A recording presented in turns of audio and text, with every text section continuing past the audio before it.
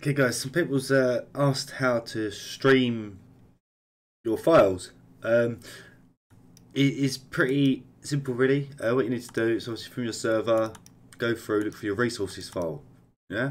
Once you found your folder, what you need to do is create another folder of whatever you want to call it. Let's say your interior. Yeah. Just make sure I put an underscore in there. Okay. So now that's your interior.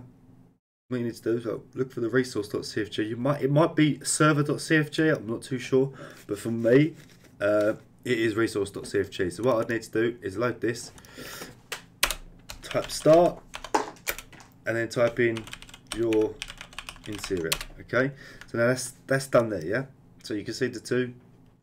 This basically tells the server to run this resource. So then it loads everything within inside here. So in here, what you are going to need, I'm just going to take it from here because it's the same, which is the underscore resource lure.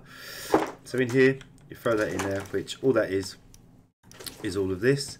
I'll put it in my Discord so you'll have access to it as well. I mean, it is pretty simple. Obviously, this code is just long. Also, I don't expect you to type it all out long.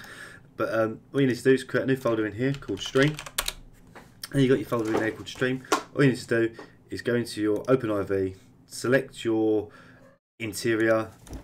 So you go through to your RPF, and you just get everything that's in there, and you just literally drag and drop, and that should be done. Good way to test it. I'll see if it works this way, but it may not, because let's have a look. Okay, so it did start the resource, you see, so everything in there should have loaded, but I've got it in there twice so it would crash. So you need to make sure you don't duplicate it. Okay, that is basically it.